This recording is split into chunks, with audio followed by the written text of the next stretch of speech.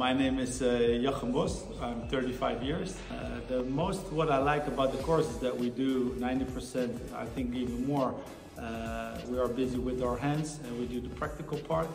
And what I think that is really good about the course is that everybody has his own skills. And I'm a person that nothing expects. I think if you do it, you can be disappointed.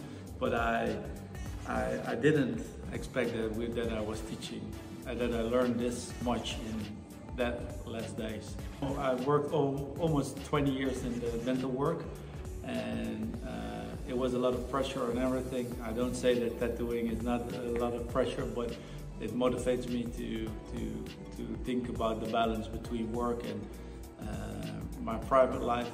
And my kids love to draw. I love to draw a lot with them. So I think the combining of tattooing and personal life is really, really important. And I think it's the perfect job, what fits me to make that balance.